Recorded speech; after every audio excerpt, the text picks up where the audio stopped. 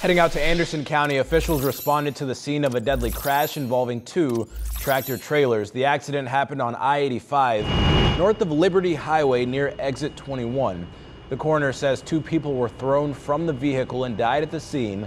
They have been identified as 47-year-old Tracina Young and 51-year-old Frederick Styles. Officials say the tractor trailer Young and Styles were in rear-ended another tractor trailer that was experiencing mechanical issues.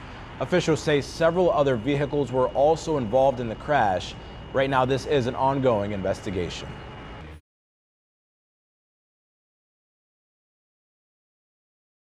What's up, YouTube? Welcome back to Breaking Truckers. It's funny. It's funny, you know, us truck drivers being in places of situations that happen. You know, a lot of people don't realize that we see a lot of stuff that goes on, and to find out that we was either in traffic or around the situation touches us a little bit more. Like, for example, I did a video. Well, I didn't do a video. I recorded from my GoPro going down, I think it was 95. And I was just, going down 95, and traffic on the south side was backed up because of an overturned truck that was in the, that was in the middle of the highway for some reason. I'd say maybe about 15, 20 minutes later, I get hit up and say, "Hey, bro." It's like, "Hey, what's up? You was just on 95?" I was like, "Yeah." He said that overturned truck was my people's trucking company. I was like, "What?" He was like, "Yeah." He was like, "Yeah, the driver of the truck that overturned drives for the, company that drive for the company." I was like, "Wow." You know what I'm saying? But, he didn't want to come on and talk about it because, it was kind of distressful. But here yesterday, I'm in a Facebook group. I'm in, this one particular Facebook group that happens to deal with Super Ego all the time.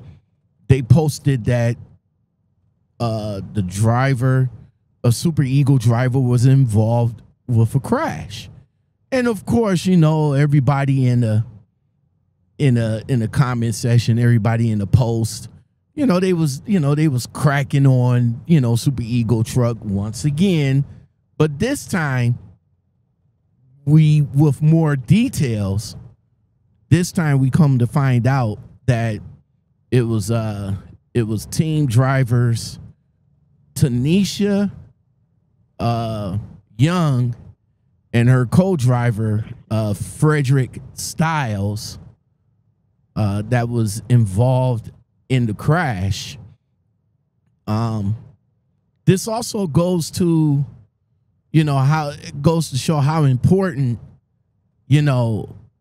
driving. I'm not going to speculate because I don't know. We don't have no more details than what we got as far as what was the cause of the crash. But it's still, with the information that's being brought out there, kind of hint to maybe driver fatigue. But you're here to say that it was a malfunction. So can you give a little bit of what you found out about the crash? Well, my side of the story seems crazy enough because I picked up my load out of Elizabeth, New Jersey, Friday evening, and I left out of Elizabeth, New Jersey Saturday morning, and I had a 1 a.m. appointment Monday morning in Athens, Georgia. Coming down 85 south, about 45 miles north of that accident. I was driving and I looked in my left mirror and I seen a Cascadia pulling a Super Ego trailer. almost rear-ended me. So I get on the radio. I said, driver, you good? I said, no, I'm a little tired. I'm trying to get on down here to Commerce, Georgia to the TA. I said, well, now my truck don't run as fast as you rolling, but this big CD I got probably could keep us in range if we stay close. He says, nah, my truck running about 80 to 100 miles an hour. I'm about to kick it on up and get the ride. All right, so unfortunately, I got to pull over, let my dog out, and handle some business, and I'm a little tired, so I'm about to pull over and take a nap and get on back up the road. So I pulled over, handled my business, got back up on the road. About 45 minutes later, northbound side, what do I see? The back end of the Super Eagle trailer, the Cascadia sitting out there in that right ditch on the northbound side, sitting at a 90-degree angle, and there was nothing left of the other couple's truck. So I'm thinking this driver that passed me that was tired in the last 2 hours ago of me arriving to the scene of the accident would look like a head-on collision. So that was on my mind the whole day, right? Sunday, that this driver that went and had a head-on collision, because you look at the pictures, it looked like a head-on collision. Well, getting an article to say that the driver had a mechanical issue and rear-ended the Eagle truck. When I passed by it, they was just wrapping the bodies up. This was, when I got up on it, the accident happened around Sunday, 2 o'clock in the morning. I passed it about 3:30 in the morning. I don't need you to tell me how fucking good my coffee is, okay? I'm the one who buys it. I know how good it is. When Bonnie goes shopping, she buys shit. I buy the gourmet expensive stuff because when I drink it, I want to taste it. But you know what's on my mind right now? It ain't the coffee in my kitchen. It's... Man, that's...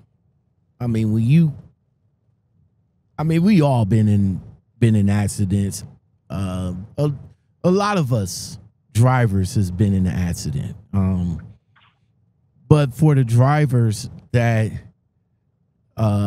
hasn't been in an accident and seen a accident of that magnitude, what does that do to you? Like you actually saw them, putting the sheets over the bodies that was ejected from the truck. Rest in peace to Tanisha and Frederick. Our prayers goes out to them. But what does that do to you, mentally? It mentally messed me up and broke me down, because again, my first instinct was that Super Eagle truck was the driver that I was talking to. And again, it looked like a head-on accident, because for getting past the accident, there's tire tracks coming from the southbound side, crossing through the median, and then you see the accident. So, again, my first instinct was the Super Eagle truck that I was talking to an hour ago, before I pulled over, done got down here and fell asleep and crossed the road, until I got the article Monday morning that one of the trucks had a mechanical issue and rear-ended Super Eagle, which spun that truck around the way he was positioned. So what was in the article, from what I read, shout out to the subscribers that sent me these, the article. I got several of them. One in particular, this one right here says, a coroner says that the driver of the tractor trailer was traveling north on I-85 when they hit the back of another tractor trailer that was experiencing mechanical issues, causing a crash. So what I took out of that was that the Super Eagle truck was broke down, and the truck that the couple was driving rear-ended that truck. Now, I had questions like, where was the truck as far as was it on the side of the road? Was it on the shoulder? Is this a 2-lane highway that didn't have a shoulder? I mean, this is I-85, so of course it should have a shoulder. Was it just stopped in the highway? Maybe they was doing the speed limit, and the Super Eagle truck was kind of slow riding, and the couple came up on the truck. Did the truck had its flashers on? Did the truck even have the flashers on? I mean, these are questions that's going to be investigated, and of course going to need to be answered, because they're going to need to see, if what parties could be at fault. I mean, I know it's kind of hard to talk about that, considering that Tanisha and Frederick is not here. But, of course, the authorities going to, really want to know, like, what happened,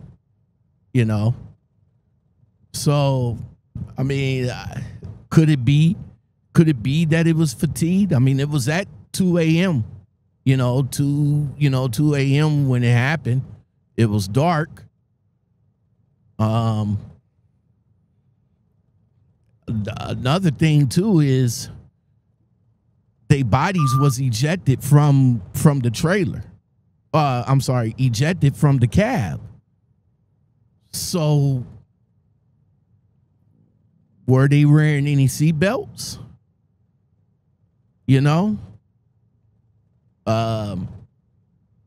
Did the impact? Of course, the impact was so impactful that, again, they was ejected. So what, I don't know. It's so many unanswered questions in that particular situation. But, mentally, I agree with you that it does something to us truck drivers to experience that, to see it, to ride past a accident, and to see a horrific accident where somebody, where one of us lose our lives. It just goes to show you how important of being, a truck driver is out here. So again, like I said, we all experience some type of accidents in our trucking careers. Some is minor, some major. Does this affect, after seeing this, because you've been driving for quite a while, and I'm sure you've seen plenty of accidents, but seeing something like this, seeing bodies actually being covered up in a crash of this magnitude, does this do something to you as far as you want to continue to drive?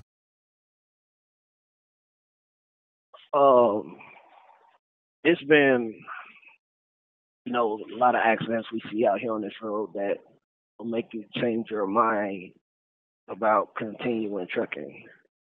And that's all because a lot of people don't take in recognition of how much respect and distance a truck driver needs out here on this road.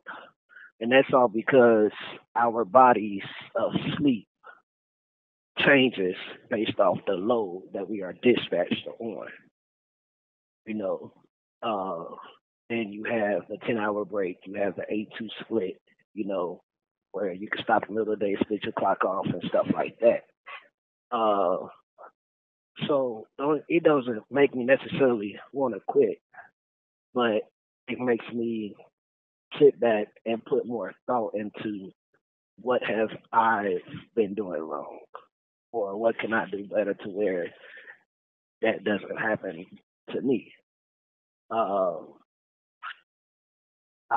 From the time that I've seen accidents where the cab comes off the frame of the truck and there's nothing left but the engine, then you see the frame of the truck, then you see the trailer that it's attached to, but you don't see the cab of the truck. And when I tell people that you don't know your equipment, you don't know what holds that truck together, and it's nothing for that cab to come off that frame of that truck. It's just an impact or driving too fast. We are the world that everybody survives off of us. Everything gets moved by a truck. I tell people now, when the pandemic happened, that was just COVID that cleared the stores. But what about the trucker strikes? Being under... Wait a minute.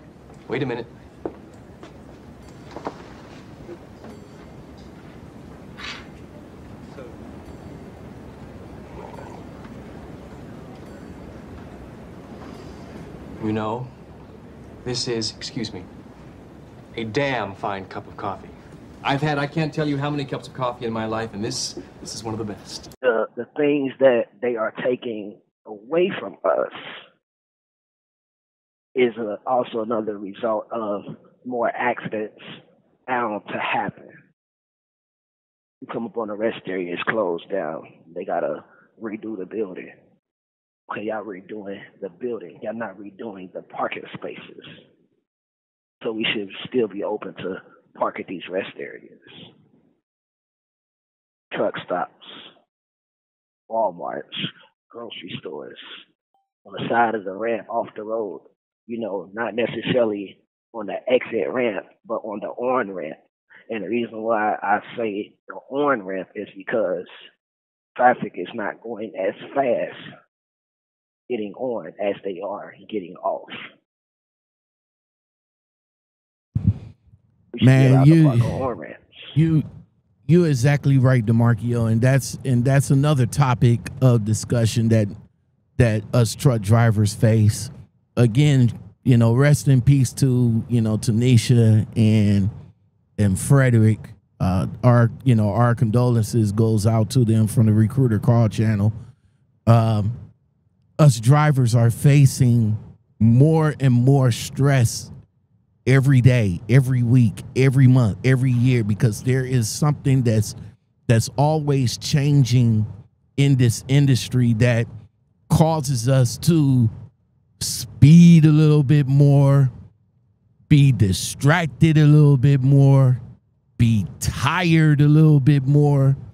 And it's all because of the changes that the industry throws at us every day. There are rest areas now, if you guys don't know, there are rest areas now that you can't even overnight in anymore. My guy D Nitty and myself was at 2 of them. Of course, you know, nobody didn't come and enforce that rule, but there is a sign, of course, that says no overnight parking in a rest area off of a major highway. No overnight crazy. parking. How can you say no overnight parking in a rest area? How, Sway? Oh, How, Sway? Take in a rest area off of a major How highway. Can you tell me how, Sway? I cannot overnight park at a rest area. At a rest area, Sway. Oh, how, Sway? Now, the other difference is that I get on about that I think needs to be changed in this trucking industry, since we kind of on that topic, is I run refrigerated. So if you have, refrigeration, truck drivers have early morning deliveries. So generally, a lot of times that when we go to these facilities, warehouses, we're out of hours by the time we get unloaded. And you're unloaded overnight, by the way. Then this rule with the personal convenience, they strict on that too.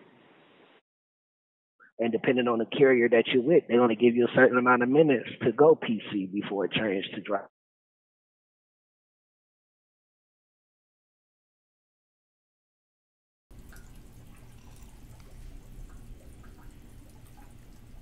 Oh my God.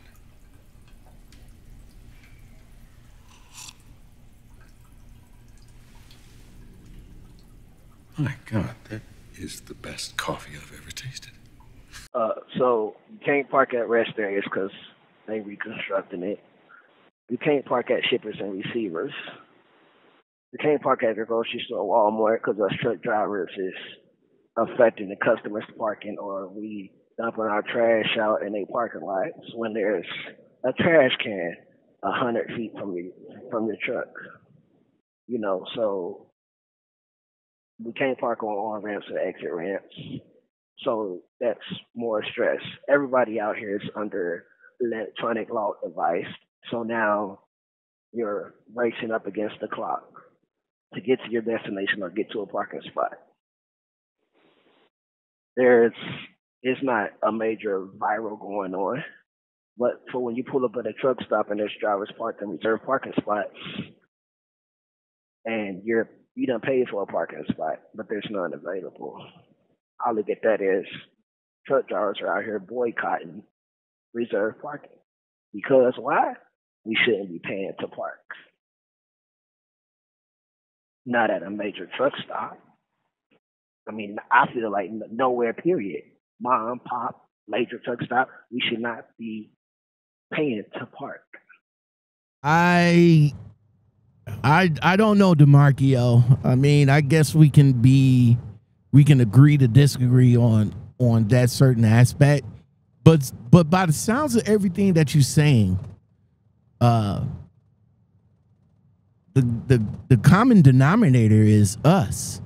That's pretty much effing it up for everybody. We can't park at Walmarts. Why? Because truck drivers throw their stuff out the window, leave trash all over the place, park all over the parking lot, tear up the parking lot. We can't park at now again a rest area. We can't park at rest area because why? Truck drivers is throwing trash all over the ground, and there's literally a dumpster right in front of you. I mean, that happened to me. Like, I actually saw a Western Express driver, throw trash out of his truck.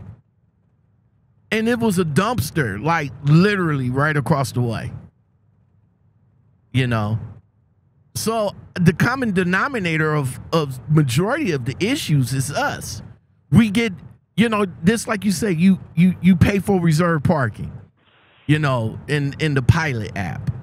You pay for the reserved parking, you get there, and there's all the spots is taken by us that didn't even pay. But now, since we're there, we can't move because we're out of hours, and we refuse to move, which kind of messes up for the other driver that actually paid.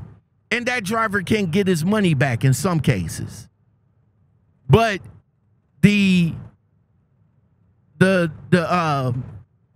some places like Pilots, they do enforce it. They like, hey, come on, you gotta go. If you don't go, we're gonna have to call the police or call our tow company to come and tow you out.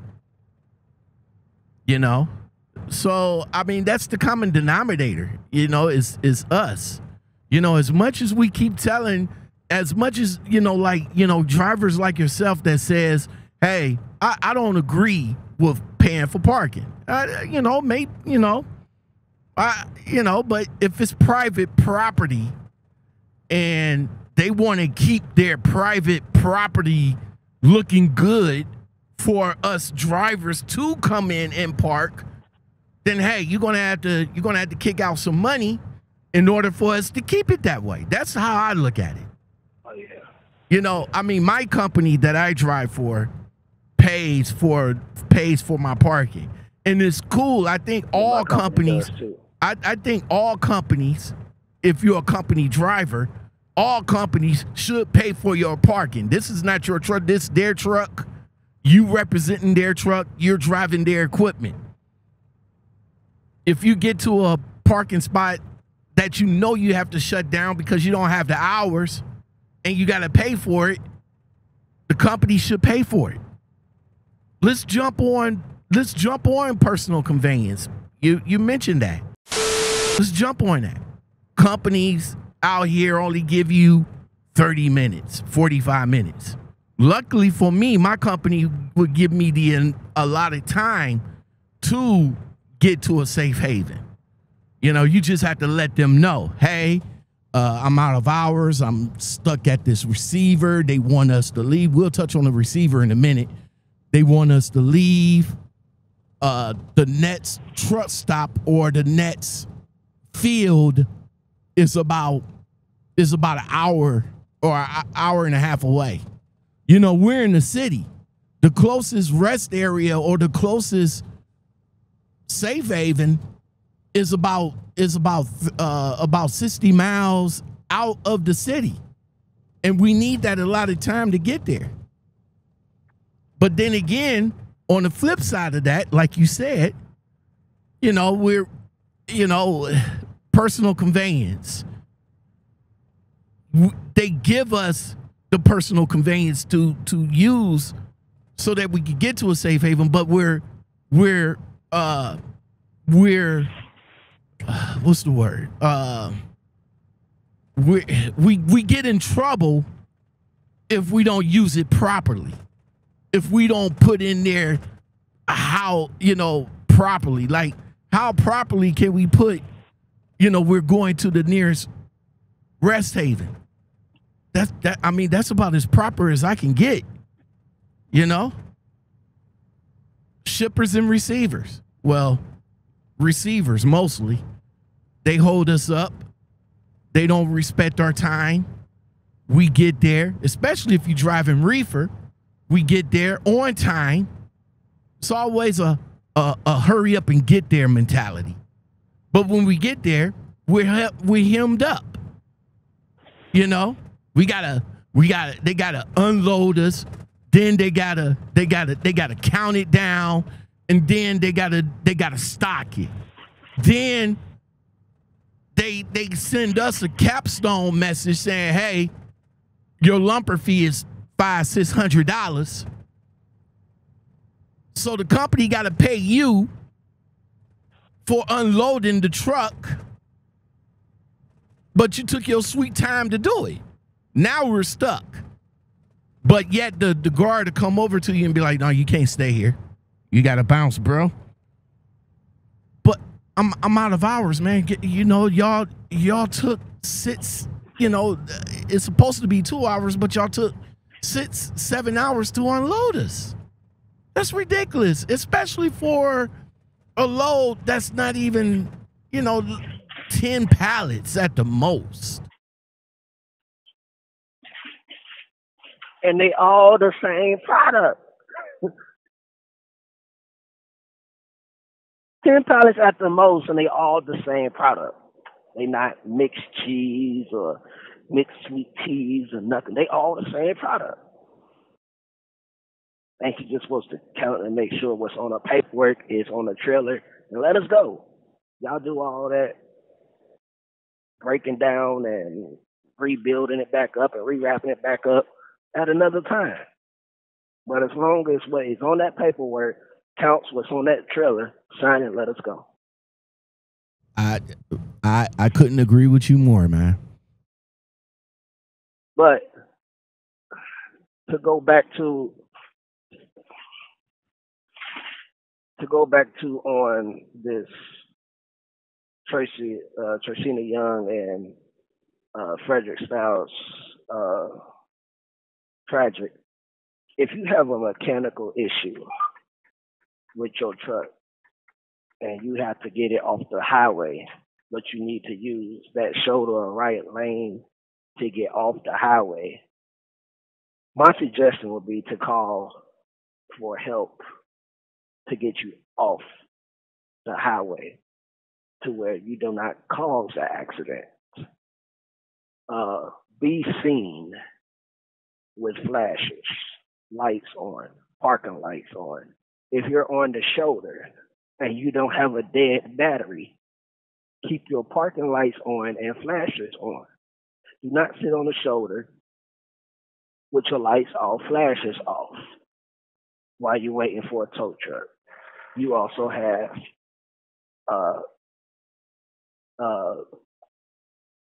your triangles, 3 triangles out there, reflectors out there. They have they sell little flashing lights at some of these Walmarts and stores that you can plug into your cigarette lighter or outlet that can probably stretch out there on your mirror. You can wrap it around to be seen. Be seen or you're off the road. You have a reflective vest or you're reflecting vest when you're outside. Trying to work on the truck or check on a flat tire or check on a leak or whatever problem you're trying to see what you have with your truck. Put your reflecting vest on.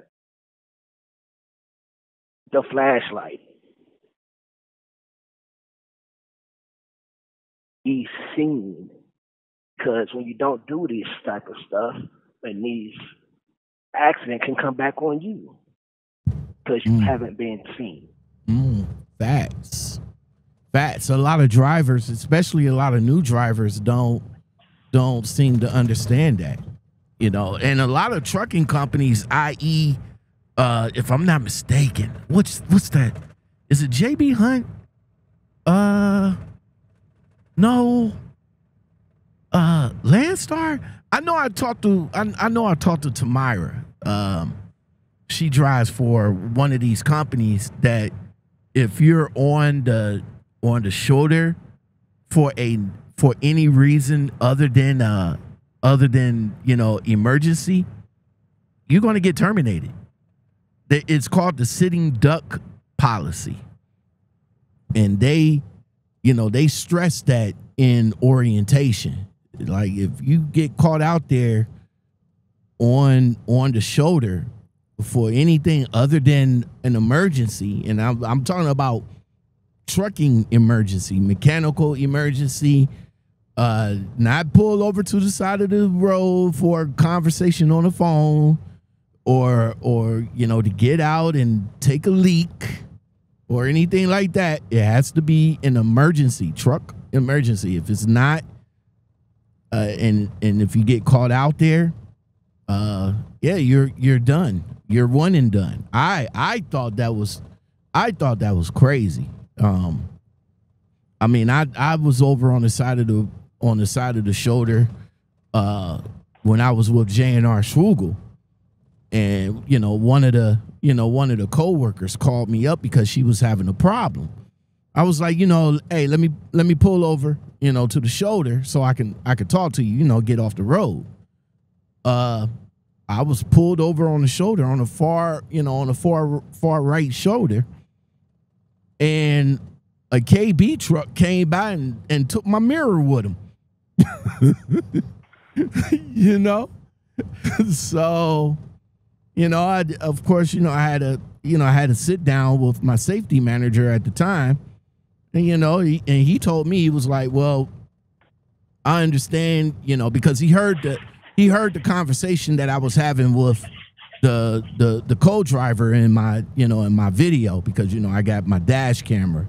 But yeah, he was telling me the same thing. Like, it's like, yo, was your truck broke down? I said, no. I said, I pulled over because I was trying to give some assistance to, you know, our co-driver.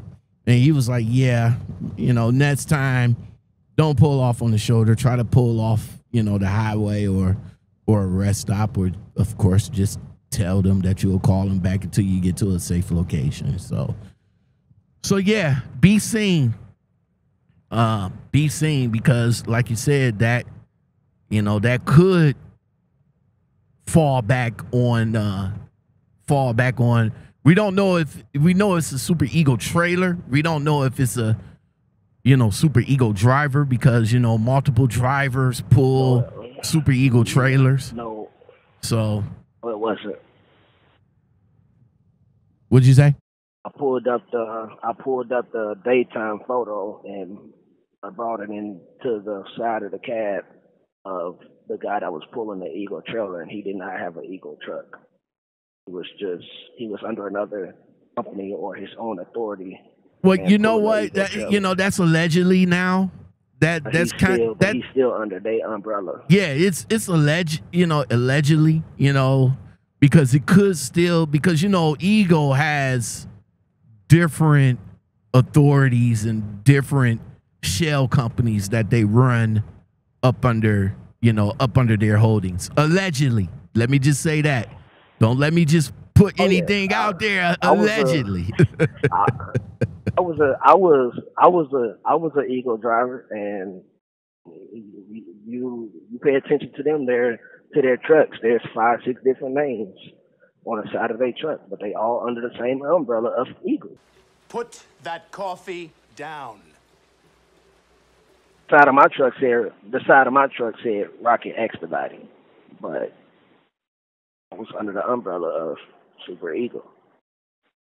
So, yeah, that's crazy. And I wanted to ask you, if in the last few years have you been to any big gatherings of trucking events? Because of a lot of our trucking sisters and brothers out here that have been to trucking gathering events, Tracina Young and Frederick Styles has been there. No, unfortunately. I went to well, I wouldn't say it's an event, but it is an event. The Iowa 80 truck stop has their truckers jamboree every year. Luckily, I was able to, be there 2 times in a row. But you said both of them team drivers, they was at those trucking events. Have you met them personally? I think it was Atlanta or Texas I met them at. Damn, DeMarchio, why you didn't say this in the beginning, bro? So this is close to home to you. They were one of the ones that was telling people to, hey, let's get together, own a couple of trucks. I think they actually owned a couple of trucks within their trucking times. I've reached out and gave condolences to the daughter of Frederick Styles. From the trucking to their family, their condolences and prayers has been sent over to them. Okay. Well, yeah, I did a little bit more, to get a little bit more insight on the young lady, and the truck that she was driving was hers. It's her company. She's the CEO of her company. I'm not sure where, Frederick Styles fit in and all of that. All I just know so far is that he was the co-driver, and he was in a couple of, photos with her on her Facebook. They're a couple, if not a couple, they're team drivers, So again, rest in peace to them. The condolences, goes out to both of their families from the Recruiter Call channel. DeMarchio, as always, man, thank you for, always keeping me hip to current events and everything. I really do appreciate it. As always, bro, we you know, we get something like this, and we definitely gonna talk about it, my guy. Oh yeah. And so any other topics we need to cover to try to get a change out here in this world? Let's keep it going. Let's keep it going. All right, DeMarcio, man, you take it easy, and we'll talk later, bro. All right, Lockout, stay safe out here, bro. All right, now.